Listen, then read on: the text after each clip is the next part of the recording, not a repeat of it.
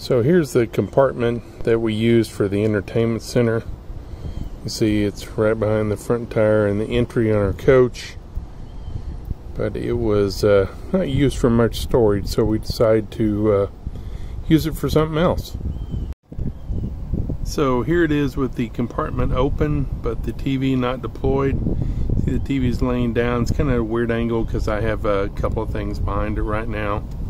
But the door is fully open, as you can see. And then on the front here is the sound bar. I also have a Chromecast connected to this and a DirecTV wireless Genie receiver, so we can get satellite TV. So let me pull this out and set it up, and we'll look at it again.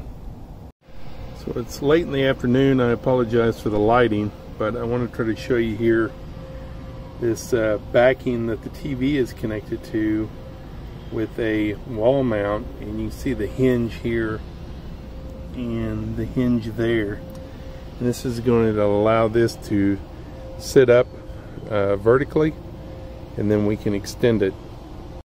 So here you can see with the TV fully extended, there is an articulating mount behind. I have this rag here, microfiber, so I can dust off the TV. It does get dusty.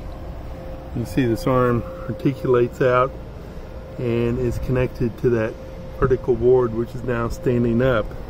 And if you move around on this side, you can see there is a pneumatic arm that keeps it upright, doesn't allow it to fall backwards, plus there's some retention lines to not allow it to fall forwards either.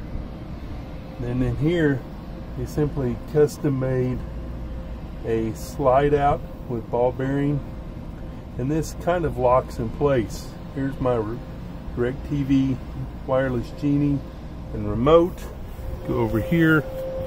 Inside the TV you can see my Chromecast and the connection to that Genie. So it's fully functional at this point. It works out well. The sun's a little bright.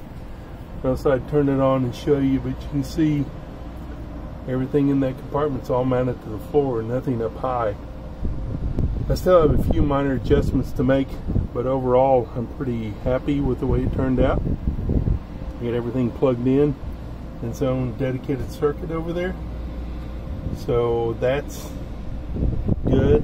You can also see the boards. My handyman put some carpet on, dark carpet, so it doesn't stand out too bad. But that's our setup. Thanks for viewing.